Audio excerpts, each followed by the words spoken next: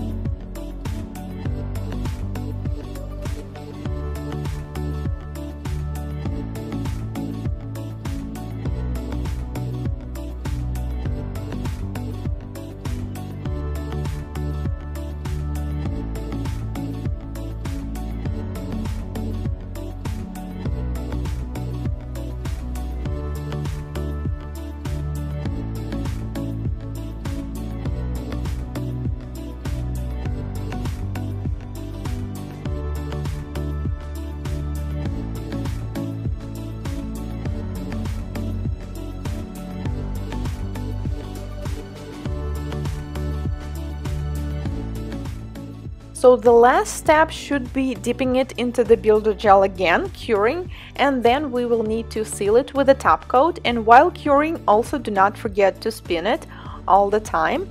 And this is how the final look is like. Now we have this 3D flower, so carefully remove it from the dotting tool or from the sharp object, and this is how they look when they're finished. And now let's set it into the nail.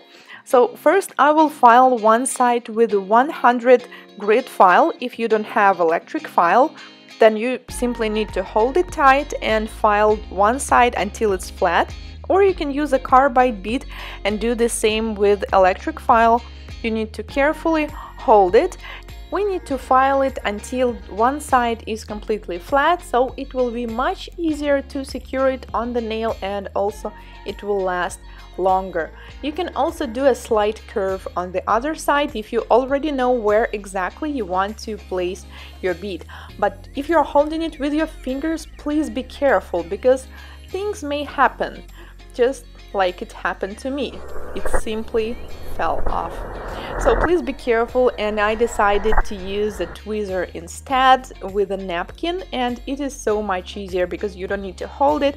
It's secured well, and you can just relax and file until you're happy with the shape and the surface.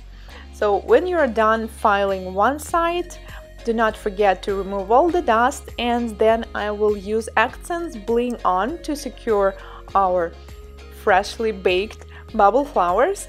So I apply this thick gel in the area where I want to apply the flower and carefully put it on. By the way, it is pretty light because it's made of gel, so it's not as heavy as any different metallic or even rhinestone embellishments, and it's not hard to secure them. So then I decided to add another pink flower, and also you can use glitter to put it inside. You can do it without caviar beads inside, it's really up to you.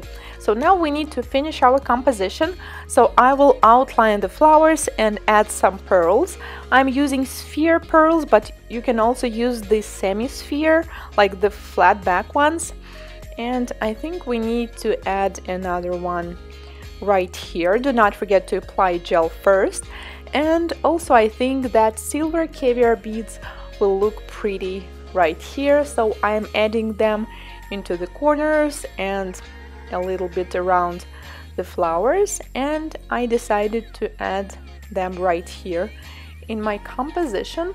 And if you want to learn more how to secure rhinestones and caviar beads on the nail, check out my playlist of It's All About the Bling. I will leave the link in the upper right corner. While I was doing this composition, I thought, well, yeah, it looks nice, but if we will add a few rhinestones, it will never make it worse, right? So I decided to use the pink opal rhinestones. I think they will perfectly match with this composition, and add them slightly to the bottom, but I will use the smaller size because we already have plenty of large objects here like flowers and pearls. So if there's some excess gel, just feel free to remove it with a napkin. And here I'm applying gel, and here goes the opal rose rhinestone. This is SS5 size, and here I will also add the smallest one, which is Swarovski SS3. So to secure them, you need to cure it fully, and then you can use the top coat and outline each object, each detail to secure them even better. So I'm finishing the composition, setting all the beads like I want them to be, and add a couple here on top. And after fully curing, I will apply carefully top coat all around them, and like I said, you can outline each detail as well to secure them for a long time. So let me know, guys, what do you think? Making these bubble flowers is so much fun, and honestly it's so hard to stop. I was inspired when I first saw this tutorial by Japanese blogger. I will leave all the credits in the description box. Thank you so much for watching, and I recommend you to try this design because it's really easy and fun to do it. Thank you, and I will see you in my next video. Goodbye.